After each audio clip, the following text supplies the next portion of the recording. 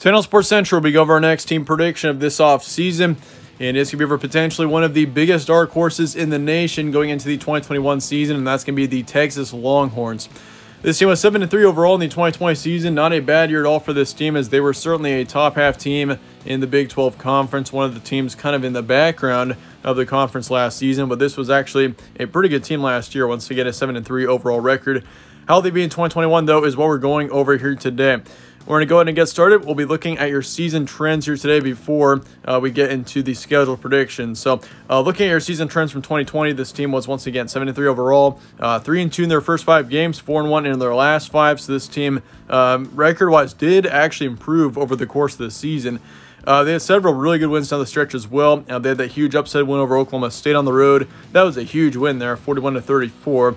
Also beat West Virginia, talented team there, 17-13. Blew out Kansas State huge, 69-31.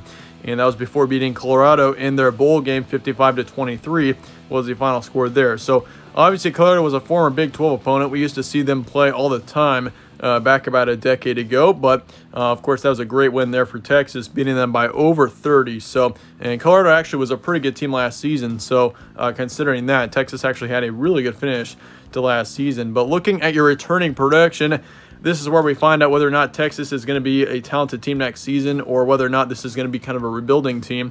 Just looking at this year, I mean, you got Sam Ehlinger, of course. He was your starting quarterback for the past few years, and he is not going to be back for the 2021 season. He was a senior last year, so he's not going to be back.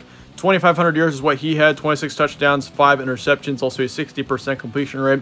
Overall, not a bad season out of Sam Ehlinger, and I think he's definitely been overshadowed over the past couple of years for sure. I think Sam Ehlinger is actually a great quarterback that doesn't get anywhere near enough credit, so that's going to be a tough loss there. But it looks pretty good at the quarterback position. You got two very talented quarterbacks there with Casey Thompson and Hudson Card going up for that top position, or that starting position at quarterback. So I'm assuming it's going to be Casey Thompson from what I'm hearing right now. It sounds like he had the better spring, but Hudson Card is in the background.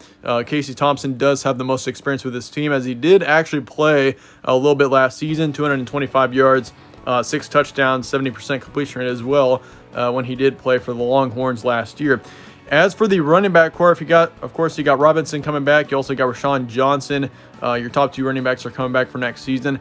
Looking at Robinson, he put up just over 800 yards, nearly 900 yards actually, and 6 touchdowns. Rashawn Johnson not too far behind, right around 500 yards and 7 touchdowns. So running back core looks great going into next season. That is not a concern by any means for me for this team next season at all.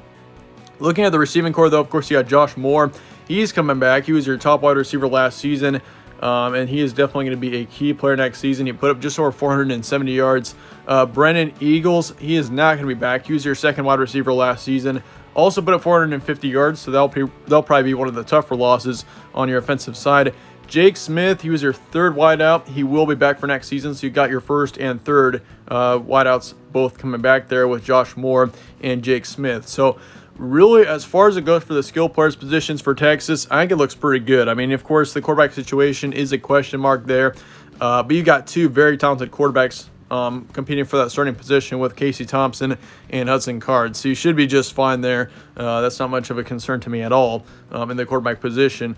Of course, once again, losing Brennan Eagles will be a tough loss there, but otherwise you still got Josh Moore and Jake Smith coming back, so that kind of cancels it out. I'm not really concerned about that position there. As for the offensive line, you lose 1 on there. You lose 1 defensive lineman, 1 linebacker, and 2 in the secondary. So you lose 4 on the defensive side of the ball. Overall, this returning production looks good for Texas, though. This is definitely a team that I think could be a contender in the Big 12 next season. Only problem is for the Longhorns is you got to go up against Oklahoma and Iowa State, both of which I could easily see being top 6 teams next season. I mean, you got Oklahoma, of course. He's got Spencer Rattler, who's more than likely going to be one of the top quarterbacks in the nation next season, and he also got a very talented team there. And then you got Iowa State on the flip side, which Iowa State is one of the most experienced teams in the nation next year, and with as great of a coach as they do in Matt Campbell. I mean, Iowa State, I could see them definitely being a college football playoff contender next season, so you got to definitely watch out for both of those teams there. But for Texas, I mean, for this team to make it into the top 2, it's going to be pretty tough. I definitely think that I'm not putting it out of the question that Texas can make a run for it, but it's definitely going to be really tough beating out the top 2 teams in Oklahoma and Iowa State next season. But Keys to having an outstanding season. I mean, the quarterback position is definitely going to have to be good for Texas. They're going to have to be exceptional at the quarterback position. Whether it's Casey Thompson or Hudson Card, they're going to have to play very well if Texas will be a big contender in the conference. But once again, I do think Texas next season, I mean, if you're going to be in the top two, you got to beat Oklahoma and you got to beat Iowa State for sure, and you can't take any terrible losses, that's for sure as well. So, but looking at your schedule, it is not easy for Texas next season. You got Louisiana, of course, which said is going to be a tough game there. Louisiana is probably going to be a top 12, or not top 12, top 25 team in the conference next season, so watch out for them. Arkansas, I don't see them being quite as good next season as they were last year. I mean, that was actually a pretty talented team in 2020, but they don't have Felipe Franks anymore, so I'm not too concerned about Arkansas, but it is on the road, so do be aware of that. You got Rice then at home. That'll be an easier matchup. Texas Tech could be an easier matchup. TCU on the road, that could be a tough one, actually. I think TCU next year actually could be a potential bowl team for sure. I could see that team getting up to 6 to 8 wins. Oklahoma, of course, that's going to be one of the toughest games of the season. Rivalry matchup, obviously. A huge game there. Oklahoma State, you got them after that. You got Baylor on the road, Iowa State on the road, Kansas at home, West Virginia on the road, then in Kansas State to finish out your season. Looking at your September here, of course, you got Louisiana. That's going to be a closer one. I do see Texas winning that matchup, but it is going to be close. It's definitely going to be back and forth the entire way. Probably one of the better games of week one, actually, the more I think about it. I mean, you got two pretty talented teams there. I mean, you got Louisiana, who was pretty overshadowed by Coastal Carolina in the Sun Belt this past season, but they should be actually right back to being a pretty good team. They were definitely a contender in the Sun Belt last year, and I expect that to continue into 2021. Arkansas, that will be a close one as well with it being on the road, but once again, I think Texas will get the win. Rice will be a win. Texas Tech's going to be a close one too, but Texas will get the win in the end. So you start off the season 4-0 with 3 pretty close matchups. So 4-0 would actually be a pretty good record going into your October. October is going to be a tough month for sure. I mean, you got TCU on the road there. I'm actually going to pick TCU in that matchup, which if you're a Texas fan, you're probably going to say, no way that Texas is losing to TCU. But, I mean, if you hear me out here, TCU next season with Max Duggan, of course, is a very polarizing quarterback, a very inconsistent quarterback as well. He has some games where he is one of the best quarterbacks in the conference, and he has some other games where you might think that he'd be definitely a bottom feeder. But TCU next season, I mean, they're returning a ton of talent. That team is actually going to be pretty experienced next season. So I do see TCU definitely getting up to 6 to 8 wins, and that will be a tough matchup, definitely a close matchup. I think that one kind of sneaks up on Texas there, and TCU will get the win. But it's going to be very close. I mean, don't get me wrong. It's probably going to be a high-scoring matchup, very close. TCU gets the win in the end.